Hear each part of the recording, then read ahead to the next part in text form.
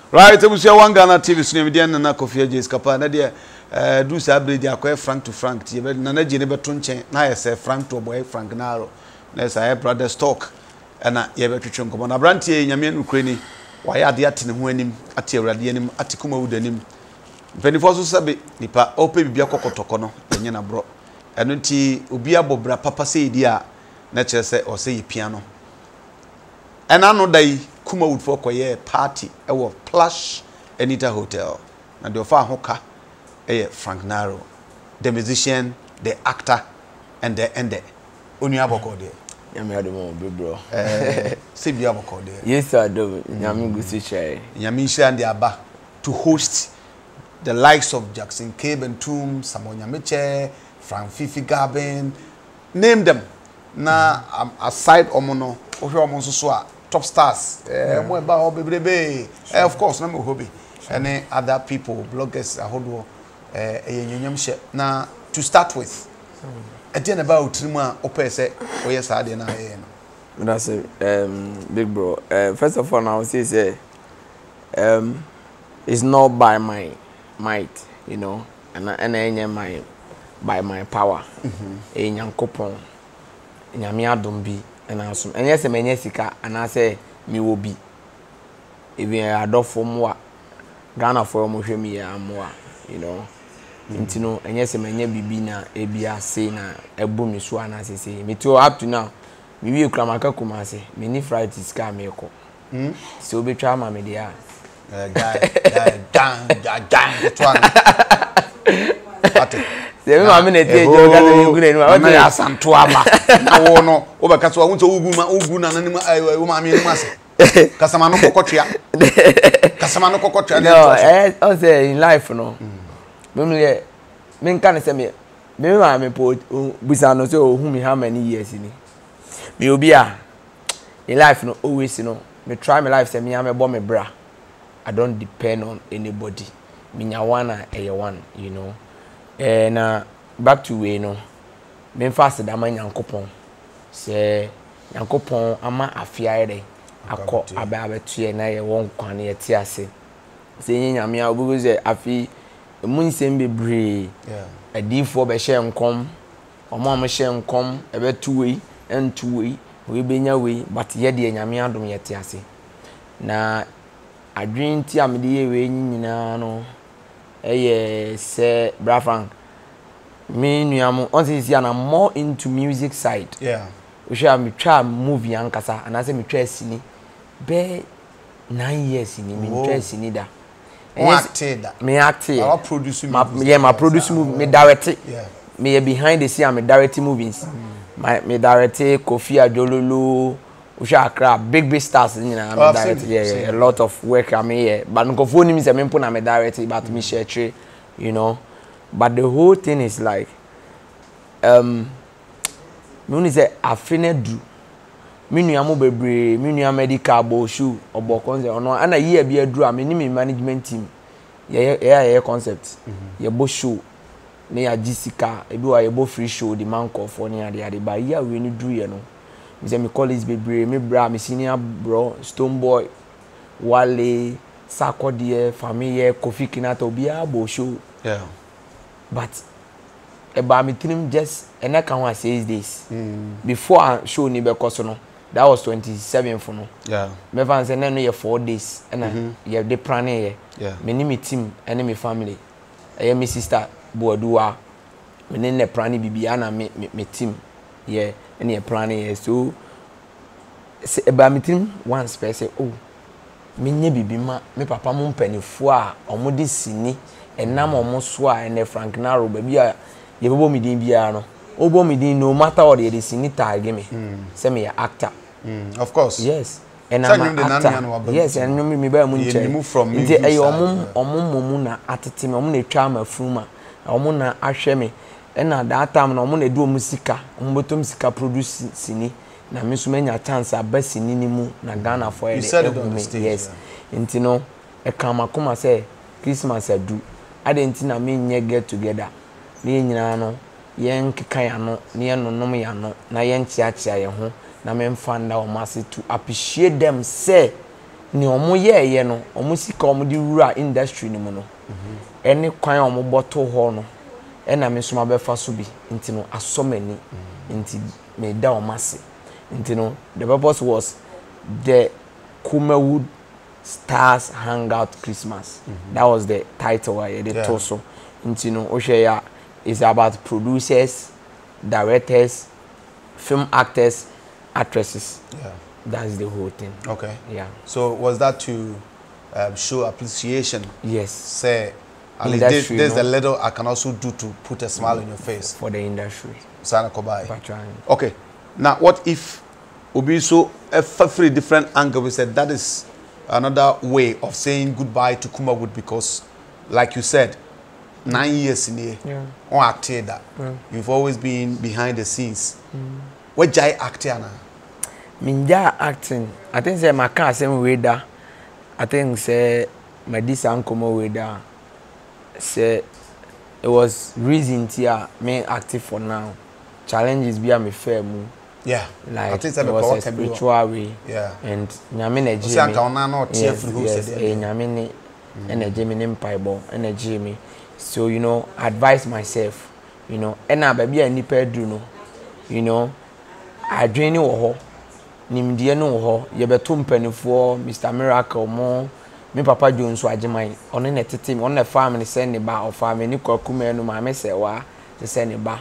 Baby obi a me chia no, baby bia me gina bia no, me de me nim na kuma mu de, but anywhere platform me gina bia no, ono na de bia me through fire ne man say true or no, and a man because go to the time industry no na enye easy me ba mu no yetimi because so na e pam me ko school ye say me so ma ko school no mapon yetimi direct me director Jones to me kan asem se me nka we meka we na me nyonko colleague am ne act ne say oye senior term the time o timi ka cho say o akura nka we but director so se me nka you know enti a whole lot me ma fa no mamu ya mu e wo industry ni ma enya agro you know enti no the like ayana me ya sometimes me feel happy so say ma be do sa you know you know e do sa time na sa de ne happy me no na ewi abrabo ne ye bo no e mo bi advice want to o collab bi na mbo awa say wan kasa won change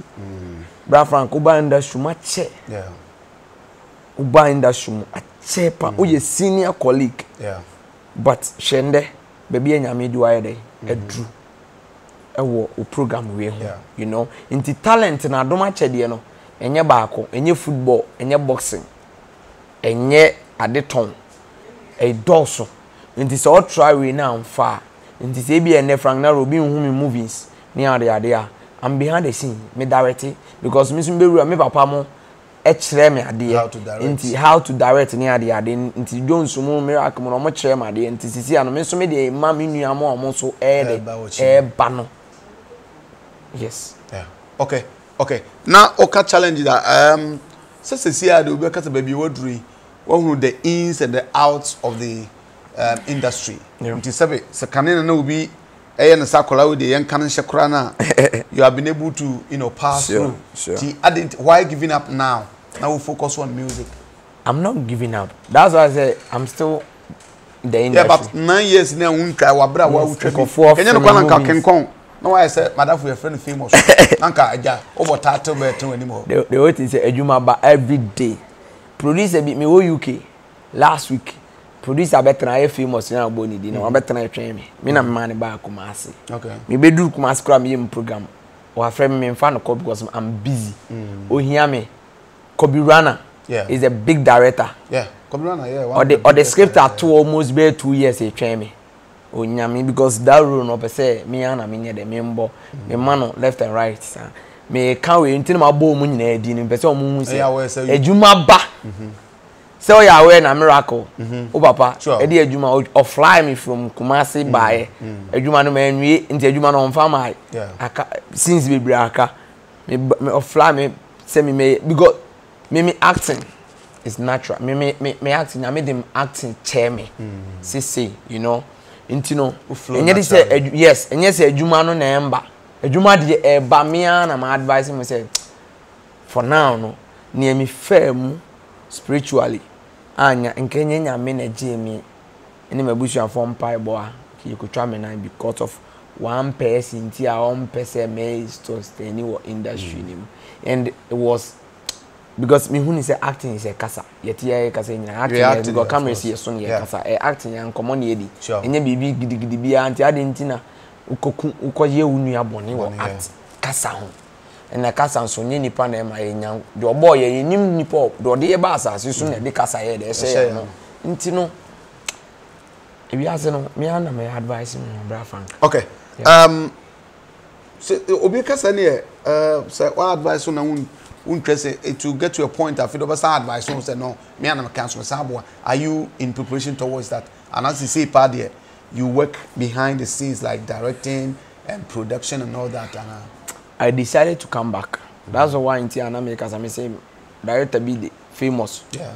Famous multimedia. Yeah, Benjamin Namiakwa. Wa better na Kumasi. Up to now me no kaso to Kumasi or the hotel or offer me. Minti na me buy or like wa be ha adwuma no me na opese on fa me. Me na me opese me nye adwuma sai adwuma ne ma no. Okay. You know. Me ni agree or convince me. Upon natural flow. Yes. But me be dru ye no offer me fa. Because I didn't na say dey adane nti me bomb empire say nyameka say ende me atia say me direct films me twa films wa Accra na ade me directing for me say produce but me mbamu but e come say ende nyame say membra okay say the panwa all this while ope sank yetew na ba ko na ye kuru bi sim na nka be kwa ka say pia otiko no dead body could be seen dead body. Are you bold enough to mention names? Bro, my boy, me knew be because omo boy me, ema me nante, omo chem how to fish. Nyankopon. And I'm there say that man, if you are my bush and for me, my name papa, omo nimbe wiase ni me nuamo. Apart from that, enipa me nante, me be manage no Kwaku menu. Oba manage no. Yes. O manage Kwaku menu. I was Kwaku manager. Me da Kwaku ase. Kwaku ma me platform. Se me menye ni road manager. Enye obiara na obema that platform no. Nti so here me acting post that time Kwaku ejina so no. Yes, and I put my effort, me support everything to my big brother Kwaku menu to push him up. I'm love you. Yes, until we hear Kwaku music, then acting everything I was behind. Yeah. Yeah, Father, go to a point where I'm acting cry. Yes, no be any, you know. Before I sana me new kojo ba ne ade even a lot of ejuma be cry no e be see me say me na me recommend ma kojo. You know, because me na me Kwaku manager ntino obetu eska ma me na ma show date my AC ntino a whole lot into Kwaku nso e pay wave my ema me we industry because on the mam chance Frank di manim kutabaton no ne enye ejuma. Nti baby obi ano nyame hia me ne Kwaku ene nipa ba ko aminja ni din boda wo wiase aye John Mensah. John Mensah the footballer, the Rock of Gibraltar. Yes. John ene ma me hu sika say cash and the land away cash say no ano ni chache mu na me nu bro yes you know John Mensah and it share me how to fish abrabom hustle. Yes. Everything. Me land, me die. On the chair me land, or tall land the chair me first. John Mensah chair me tree car free. Me need join it. You go to the time, you know, Puma and the sponsor. Me matala na me share. Me better me bo mpabo me bo. Everybody me dingum Frank. Puma. Obi oni mi okumasi bi anim. Oba me chew no ma den time omu nyina anim. Yeah. Footballers anam no nyina anim. John Mensah ye customize no mama me everything free.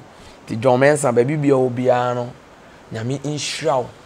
Na waseda ne de ebeba me nduru ho na mpese ebeba ba because ne waya ma me no wiase. Me ma me ne papa mo de ba asase nso no omo na de me buy o ma yebe na so de why dey why yebe. All right, sure apart from that be share Asamoah. Okay, Asamoah so lead me abrabonimu faha you see all among because Usha my godfather Asamoah you be a Ghana for your Kana Sempa. Until they be no inspire me. Frank says until no more be you come Bonnie still obey accept me, your papa obey accept me. Until baby jet, I love you. Until no. How did you meet John Mensah? Could they be out platform be so or shower praises mano? When you didn't share no. Me no John Asamoah dear. I mean sure be the rock. The rock, we need the rock, you know. Okay, Nina sound command suma Asamoah Gyan. Because the first time Asamoah na me dito na me catch on. Tama bakono no. Na bakono no. Asamoah Gyan ni Castro nyumo no bae no. Nti ombe premiere video no first rap. Prempa Asamoah ho Kumasi. Nti na me bra bia na me nenam. Na me onse na me bobo. Yeah. Obi anim in me bobo up to date. Me bobo san nti no. Na me pe na me ye kotoko. Me machichi ball kotoko da. Na me kotoko ball boy. Yeah, nti no.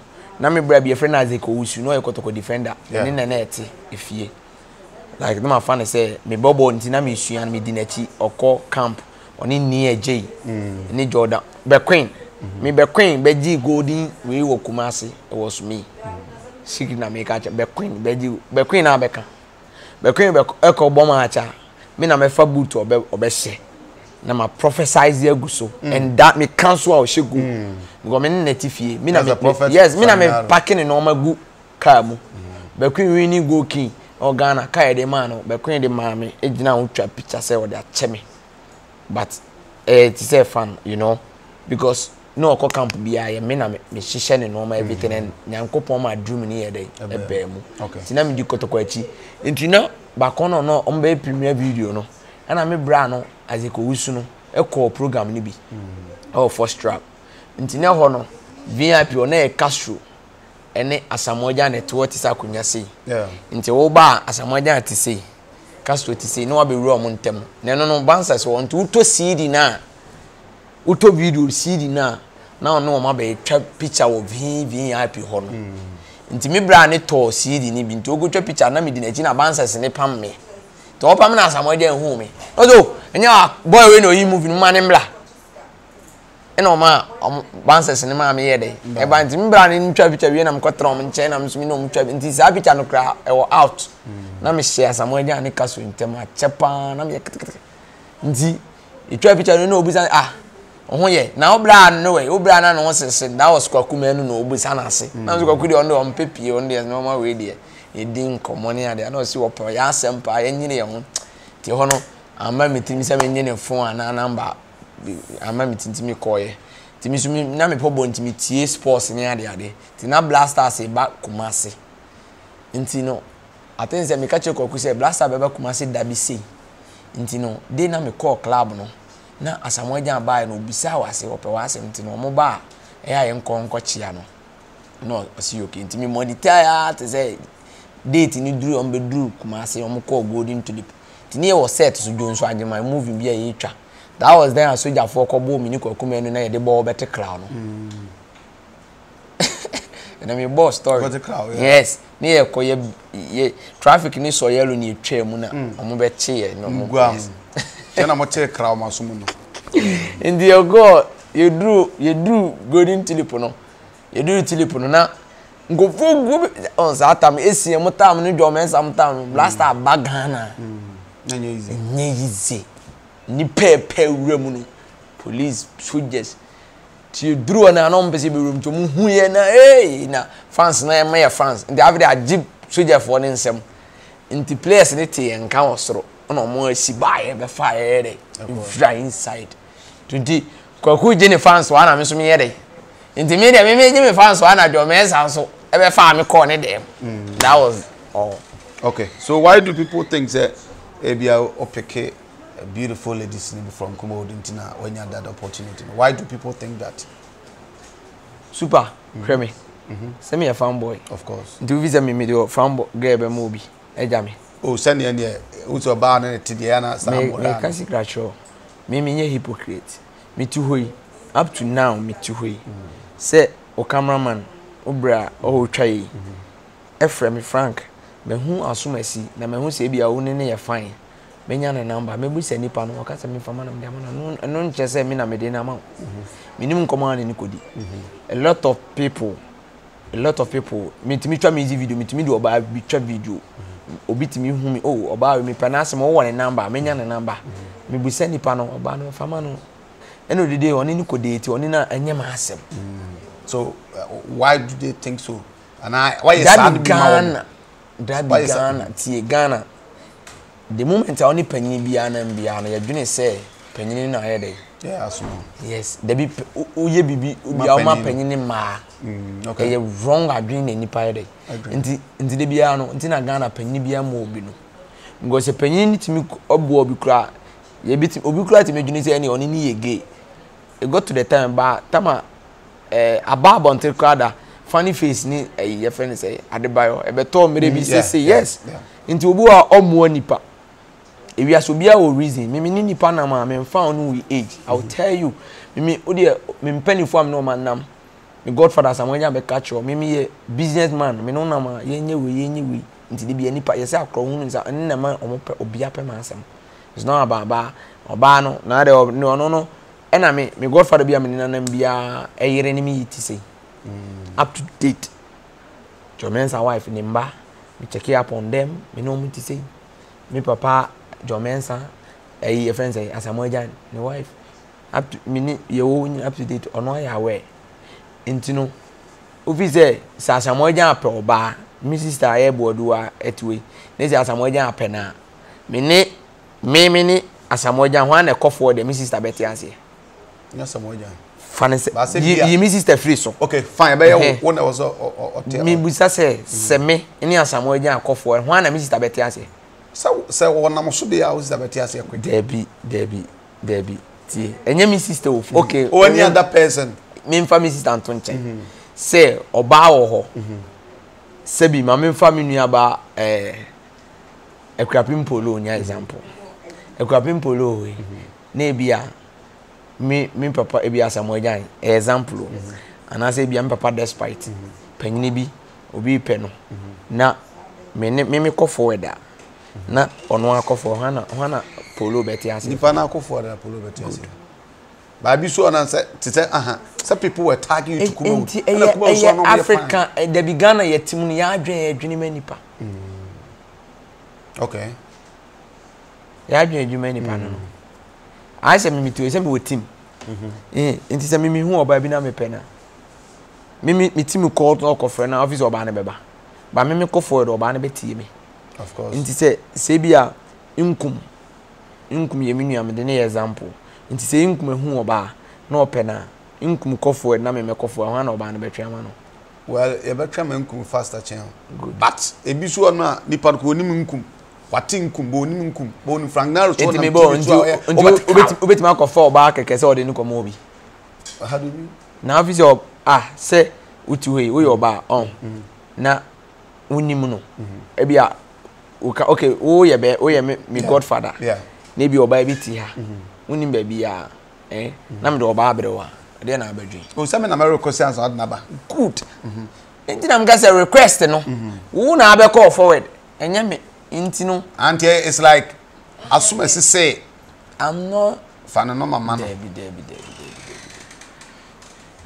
okay enya say what wo no o program we interview bebre nkofo contact o da musa nkofo number oh of course bebre inti ye beka so ye pem but some of them empempem Debi ye straight bon hu dua sabi edua bonye do nyame say otu hoyi after o program ya we say Ghana mpenifo bebre and I say forget Ghana mpenifo adofo bebre hu obi a ebi wa bisa ne number ho intwaso yemfa ye ntwaso na mche say there be mpesa on clear eno like sir it is me on say me in that movie mu nti ebi a me na hunfo footballer bi ehu obi o say open asem Frank o won ne number me ni ne number ma me mbusa no o me busa no Asamoah say yeah o open number me o fama me okay now they am nkomo mbedidi o chira Asamoah okay sanso na wo nso no program a wo ye obi be interview oba bi na obi ehunu ebi a open asem enye pe obi say enye pe Asamoah kano e bi opese omboa no obeje ne number wo ha di ombe kan bia no e bi obeboa no so mo kowale a echi asem nyo na ama omo wale omo nkomo na omo ne do makodu a chire mu ye webua ne ye yeah ojo what's on this channel okay ene mam check na me sanfrel Kaish a soon tap send party jack mama we ase ankanyo hey memre daba ofa pacha mama frel he na kwa woni abri say maso ya ye hye nana na den se ba bia meti ye tumi o na me wo fa send me ska di nkan wo de kosi wo bisu nipa kura diska no yo de ba ye nso a me koyi a ho sem bebre afi kwa do mo busam sem a transaction ho da Debbie enka chibra ka cho offer say on download tap send so download tap send or send this camera wire e baba to mobile money and our bank account simple tap send yeah tap send now okay tap send there we are say fana ba bia obia so wo Europe and America Canada so kura Android o so kuta iPhone o and once we download app na to phone so in the process maybe say promo code ayedian na wabo wan Ghana ahye ho e basa automatically no ye che £5 and €5 and ye mo Europe so America na Canada ye che $10 for free o send this cancel yento we tap send there no fee hey neje se wo kan yo tap send papa no the attendance nipa bar program no even though say it was a short thing but were you happy with the turnout like nipa bar no na okay brother now say me obi am fere ade on say me no tie me no kasa no say ohun say ma wura hunhun okay spiritually my room me fere ade because me ntimi nkasa woni pem but me hear adwuma is different if I'm on set acting if I'm on stage doing music performing is different but say one on one say I'm fere nipa mu me fere me ma me see no ko program one nana mampo hima ba bi me ma me panyin no me chia no opema asempa me ma me pese me nkoja me se me fere me nko like me sana me tie eni on say so me full stage me be my speech on say na me su me be be free ba wow tie ka to fere ade okay obi onim bia people close to me know me na me say mabo ni pa bebre but o mabo me form bebre disappoint me boys abam nchen nyina mabo mo me through me eni pa bi nso anya chance akwa brochi a yenka yembodi ewu yia oye papa ye man because me so me to nipa bi nya aboa me say de na me bobodi nti me life no oba ma bra bom na me chiro na se oye boniti ame a me jama nyame because me so obi na e so me nsa e de madu ba bi ama ye de medu me kwa me ndu ba bi a nti se me so no me du twa sabi a opa kwase me ka me ho ase ha me wakoma mu ne hia nti de na me kan nyina ba be sini say bibia ye nyame. Were you happy with the turnout? I was happy because when you focus on your producers, and now share stars, they went to me because 4 days at the end about me, my name is sister Dodua, and I'm a team. It just came, the thing came my mind, and I call my sister. That I'm not Wakra, sister, at ABC, and I'm afraid maybe show him say sister anytime so Anita will tell, Anita Ankaza. Me ma me nua no nti no anytime so ye me big sister nti me contact no then we all discuss then any yes sad no and I'm afraid akoboa nti akoboa say Frank ade we dey a big dream nti me nua no me dey me support and I contact Joy Blessing brother Sami Kuntakinte nti no omu nyina we nti no the whole thing is like many G stars or went to me Asamoah president because it was impromptu program of Fremi Neme Kasai and Adiachi was sending me message bomb baso. VVNJ was outside. VVNJ was brochi, Matada Sari, Emilia Brobe was brochi, my brown was me big sister Nana de meaning the it is in uniform. Nana was me papa Kwame despite program I say near the day. Ntina me for so because impromptu omo make omo date ewie lewen kojo ko program wa hihye ni program ni ade kojo frame conference call ama osi ni manager wo kwan mu e ma ni omo ma ni manager ne fa ka ba program no yeah I saw yes or your chairman represent. So, like, I feel like Miniamo and which producers in our buy. Big producers, everybody came. Yeah. And you know, I was so happy. All right. You know. Okay, but if that is the case, there, and if you who's a bigger crazy, I've shown just say, or to Jabak Park and also say, Massa, Omoaman credit say, Camilla such as say, oh, I'm sure it's one video, no? Yeah, obi na descend me. Me come who caption ankasa no. Me am shim go caption ano she. As you is Frank Nero. To me visa me obeto bomba bomb. We are going to watch the video, you know. The whole thing was like video no be na descend me. Me who caption ana me am shim because who is Frank Nero? Ndi me be like you know. It's like tears of joy and big crazy bomba baso. And you know, and yes, I am happy so about my basu name. Yes, into baby I'll be able to be I want to make chiano. But the American say, Ebi on swim near what or ye nipa. And a Ghana near one, you know, and you be an abe nipa perfect. And then you be an abe nipa de. And you be on so any reason tia or the SL video, no to mean doubt. And you know, in life, no be opinion or be vision. Okay, so were you happy he's firing on your behalf? I'm not happy to all fire, and I'm just say a no a cra me bigger quiz or no or deno. I'm Frank Nero, he's a bigger quiz.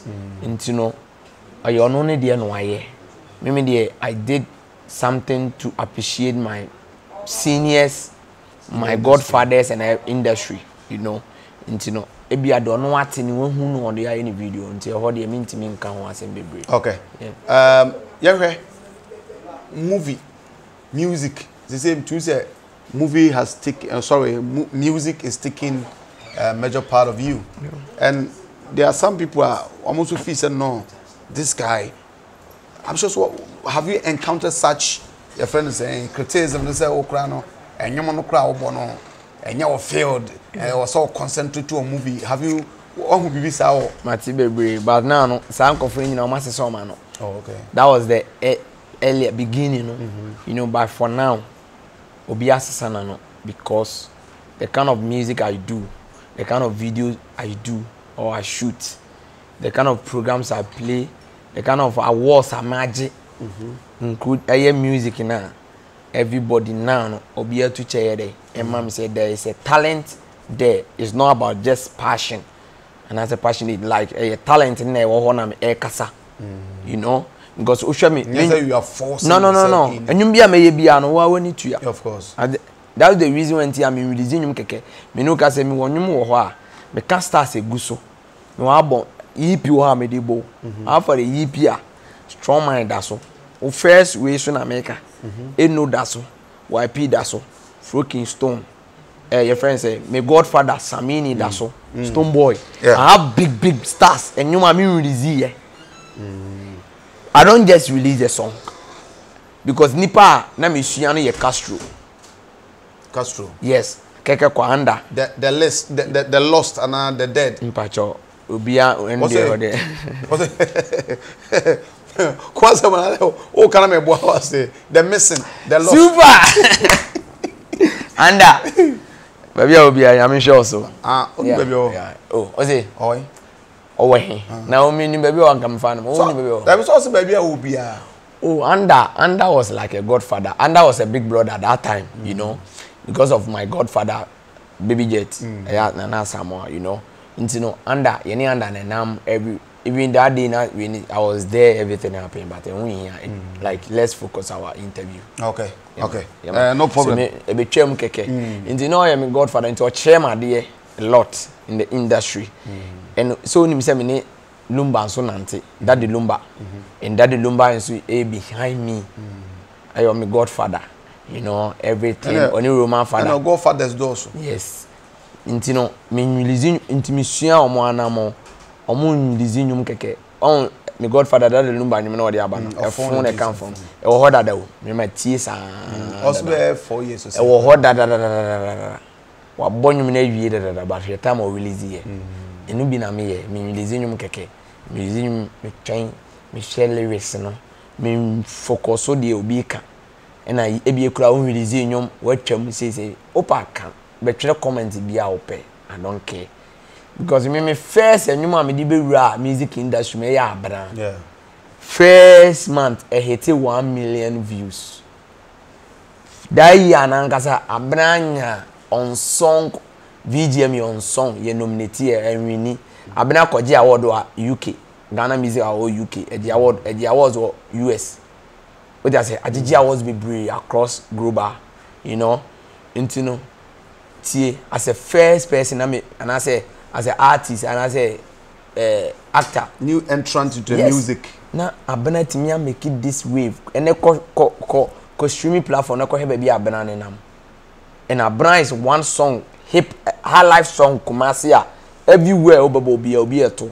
yeah what I say yeah tie lyrics me wie man so am ne family nyum domi yeah I think that was your favorite song yeah my favorite yeah yes yeah, me ma nyum no pa no inti domi na do yeah me ma nyum pa no so I don't joke with it you know domi from there nyum ma to di aba me current song am release here me ne go ya me no yeah Office be the industry ni mu agro nka meko Nigeria kofa artist a hate artist or Sony global Sony for assign no yeah on the ball you want to bam yeah. you want to chill with the big boys go I mean no I go forward me ko feature no me fly me team from Ghana to US big as to honorable Ama for Charlotte or your MPP woman organizer wa hafa no okay he sponsor everything on the boy me everything on the boy me on the sister Korea or US on the boy me lot we could try video no me ni me team enipa ye call ye nam almost bet to say 15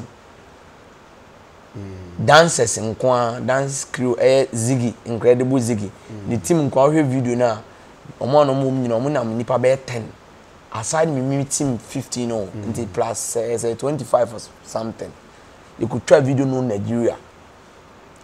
So I'm not in the music industry to come and joke or brag or something. You didn't come to joke. Business. You mean business. Yeah, of course. Okay. Wow. Until that you say the criticism ABA and I say ABA wow say you've had so many criticisms but you see almost so much. Yeah. Fantastic. It is you know your colleagues are more movie industry. Do they still see you as one of them? For movie. Yes. Yeah, they see me. But the omo to me the omo me say obi antimi challenge me. Nobody can stand on me. Industry. Nobody. Are you sure? Yeah. Nobody. Nobody but no. You sure? Nobody. Nobody mean body ehun hia. But say na wo kan uni. Say me wo mo me na me ebo. See, me to me train you man ko for jiska wa underground uni background. Ewo industry. Lyrics, me try lyrics man industry. Yes, movie industry movie phone. And nipa bebre, enye movie industry ni nko. My music is a storyteller. I did a freestyle for Nana, your friend is a Nana Obibini Chechi Junior. Akoso monkania. I know this. And once I'm by a cocotte in what I say. Family Nankasa neba Obibini Chechi Junior. Later, Monkasa will say, my yard a pirate, and on me as a free court. One person of crime to be shout out to them. I just did it for myself, to honor the man, a court. Later, court will say, oh, I cry. Where you cross our body, do you? I go so monkania. I know come sure duffel front one. Ain't no dead. Odo me pana me doni bie, Frank. Me doni pan on so do me bie. I no great sister Brian to bra. Mommy bra. Oh bra. We started to come. To no mu. I'm not good. To. I know come sure duffel front one. Ye no dead. Odo me pana me doni bie. Me doni pan on so do me bie. No Chris or Doco ni odo nenya grow wati. Tiensam no ye no do. One more do dia crab. I don't just wrote a lyrics. Me wo me meaning ni me reason see am here me the train because music a lifetime job. And I make us say me godfathers am machine omo nyom ene Castro see oni yenhu ne biem but Castro nyum drop or club everywhere obi ato MCM Mike say no obi ato share akatechi big shout out to them aketesia me say ma fa ye bonyum no oye hwan obeto oda dada me TikTok you know enyu ha enyu like you know omuna me see omu daddy lumba what you say uchi omonyuma amachi dede pam like oye hwan obeto enti me hu ni say ene no me ye nwuma me mpese be hating ne hating in future time na my emre na me ntimi nkobo show na imo na discover. Okay, so next project by the next track ye hwe ni mu next track da no den pan na de bia ba no nya den da enti na me ka say no so ano den chen de aba no anes we na no den pan ya kwa ni say so say music no we ba as I said the next one is say heavy. Okay. It is sana okay. It's we no a massive change the aba ni. Okay. Ti eno no the title dey say. Nka. Okay. Enyam na de wabonten enim sisi ano you know. I like it na say. Ni go ya me no. Nigeria artist. And ereni sisi. Yes, okay. And a trend o US pan. Okay. Yeah. Because a US promoter and a promote that song na. You know, a trendy abroad, friendly agro, who call club everywhere in US they play. It's a big song there. Nigeria is a big, DSTV UK channels in Abo. Okay. Yes. Wow. You know, because of the guy. Big shout out to Goya Meno. Big shout out to you and your team. Goya, I love you, respect to you, you and your team, everybody behind you, respect for giving me that opportunity and that lyrics. God bless. Okay. There's a enche latest one and one. No. Video no so near agro. The time no so. On say me obi am resume with plus video. Yeah, sure. Ti e be train me no so time do a certainly ye be ba be. Wa no den. Wa be frema bomba so. Of course, na some dey be you need to make. Sanyo no me kai say na me da unim poli no multimedia. Me ni pie. Ti na ofie. E na me da no ho na ye bonyum bi na pa me tirim nti up to date de bi oha me say ono no ho na mbenya da anwum ne lewes di minti aneka menya vibe no and eye nwuma masani am ampanifo bebre bizarre Felix be catch on ampanifo lumba mo everybody is pushing me Froking Stone e wa Accra sorry senior legend Froking Stone was pushing me to put him in the song. Yes, of course, already big star that song. And he was nya remix na me mfane to so enyuma emba yo no nya remix mean is enyuma na no hye ye twen ano hye they say the title ano hye eba no den title baba so mo title dey say be friend ano hye ye be na one bre one ka strong guy nyame ye wadom na obo krokro say as yes I mean wadom pa ko ye strong guy cause every 3 days of course strong every yi be nyina de bia wo ye bibi because me feel you ke bedu Ghana last week me bedu here the day am bedu Ghana na de chia na me call that day no me call takrade in Shraba Kojo program or takra na me da so ade eche driving me to Accra ade eche me ba Kumasi rich condos no mo be club me be perform here ade eche me go to back to Accra. That day now me kwa kano that to say and any 6 days na me planning me am show ya me program ya me ma em papa kuma odufoi you know and am abe Kumasi endra me bo show your friend is a basement you know Masako Chibi ye ma me be your wa broche okay ye papa excellency ninia yes the show me na me kobo me bo on say me nyumo no I say me ni me nyumo da for nti me bo show bebre am post because amono mo nye flyer ye fie obi ware ni sa no man me bo show anda but nkofo hu sa okay nti ya na nkofo hu ba bia me nyam resource ye dey free okay yeah ojo what's on this channel okay ene mam check na me san frɛ Kaish a soon tap send party jack mama we are saying can you hey me daba ofa pacha mama frɛ he na kwa woni abri say maso ya ye hye nana na den se ba bia meti ye tumi o na me wo fa send me ska di nkan wo de kosi wo bisu nipa kura diska no yo de ba ye nso a me koyi a ho sem bebre afi kwa do mu busam sem a transaction ho da Debbie Enke chipra catch offer say on download tap send. So download tap send or send this camera wire. About to send mobile money and our bank account simple. Tap send. Yeah, tap send. Now okay, tap send there. We are see fana baby obia so what Europe and America Canada. So kura Android so kuta iPhone and once we download app na two phones so. In the process maybe say promo code there. Now abo one Ghana asho e basa automatically no. Ye charge £5 and €5 and you more Europe. So America and Canada ye charge $10 for free. O send this cancel yento we. Tap send it there. No fee. Hey, neje se o kan yo. Tap send. Papa no. Bro, super kind no. Yen family we Ghana for ebia kakra peso kana. Yen so na me am to say obra wani ma you need to rest. Yeah. Next year reload. Dem can share. Yami share obi bia na meda trade am ponya me ase. Ene na adom ni nyansa na ahode ade bia ode mame. Bibia me gina bia no. Metiwe no nyame na etwitwaje me. Yeah. Minimbo nkum na minim nifa. Nyame na de me ko. Obi onim bia ni me. See ya na metie. Me straight. Like, and I'm very humble too. When you get close to me, I'm very humble, cool, quiet person, you know.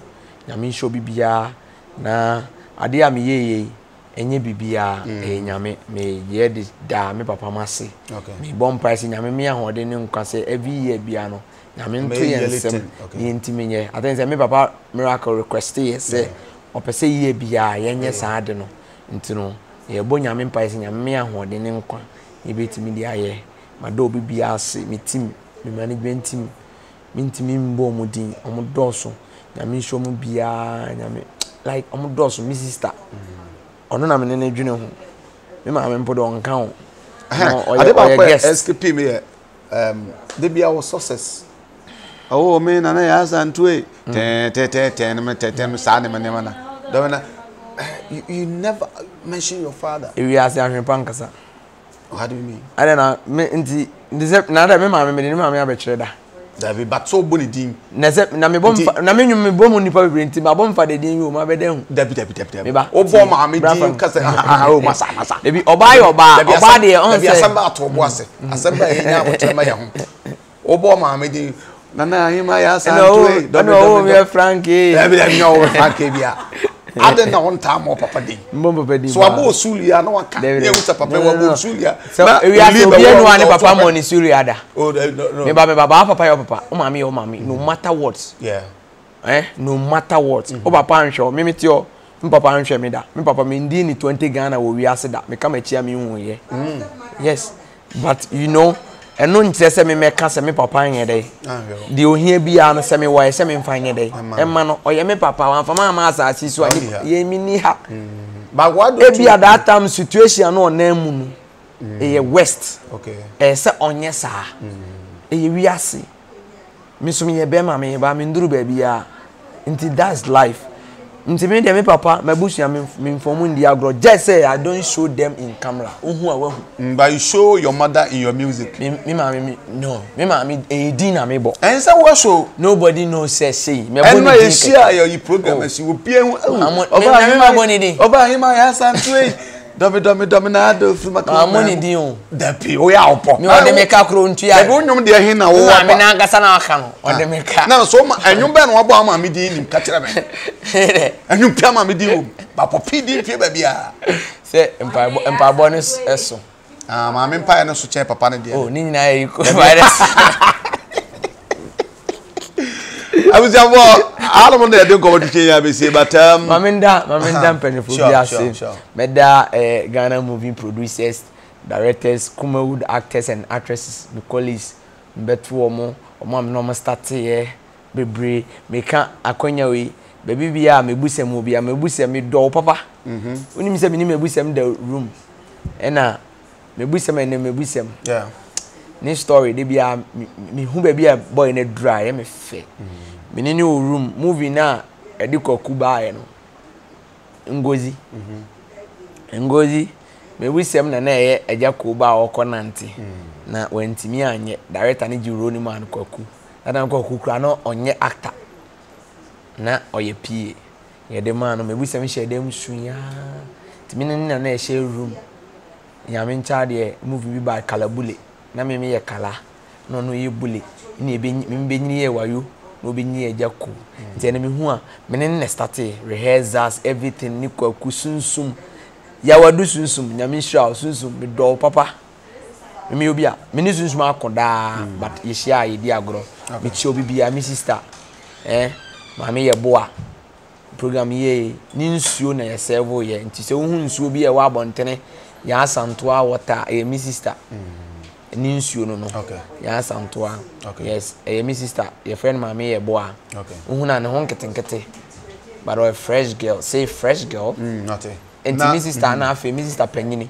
ona ye nyina panyini eye buodua say buodua dolity say dolity ne to ne so ba o jagai na afi edi abecha no am odi me kan so me money di wote na bi owo ya santo me ne ya santo edi kana menko kana me da ba me chia Kwaku menu Mensah Asamoah Gyan fam obibia me chia Ghana fo nyina bloggers mamenda Zion Felix ase Zion Felix programming ododo bobo odom ofra kra na ofra brochi na aba ade chin ya o se from me chichi mu chere no I have to come and support you akoboa Charlie Joyce Blessing brother Same kuntakinte mintimi body sobogba no nya asa amaya de nyame nsuo bibia do yi bi ma me obibia mintimi body omo doso na afi abe kuni David na afi owo me wanka kwento all right owo me na ya santo papa bi Asantoa Foundation chekura baba kan ho asema Manu wale me hwehwege very soon na so ana ya advert man nyo na ate esi ase amwahwe oni ade de mi si me ware ye me hwehwe wo ere ayo also anwale ohwe ntino akwa bi ka se wa pe be fa ko crew ana bra frank so me chiao yo na me sure se with me Edward adwuma wo ya to wana nti se wo betwa me interview ade am ya so wani na me sure onu crew we bless God ahanmo ye Ghana TV serem kan na meni menua ihia se di anya na najis kapasem bia ye frank to frank say frank and frank now na me interview na eno nti coach ka na America oni ma sisi abafo adeti no bomode subscribe bring decent comment our comment section ona afi so follow na afi enwum bia eba no ose ano ehye but say ano ehye enya agro there's some maintain to ose ano ehye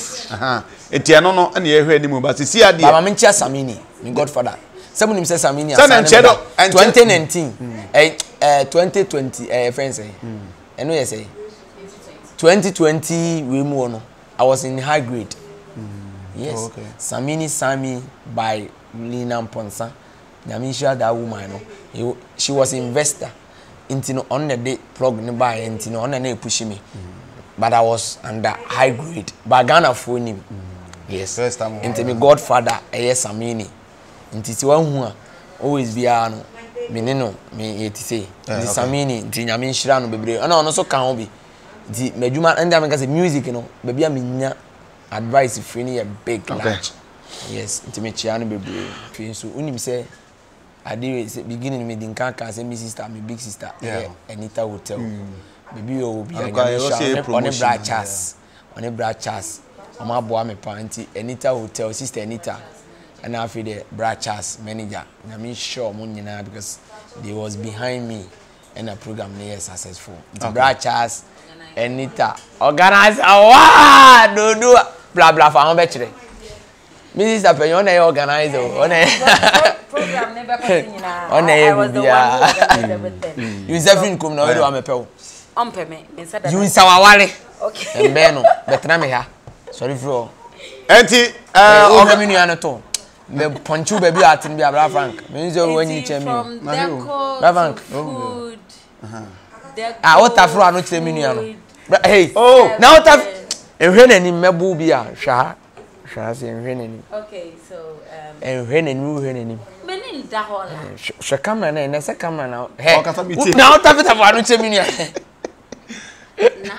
unu aba na ntusu aso da down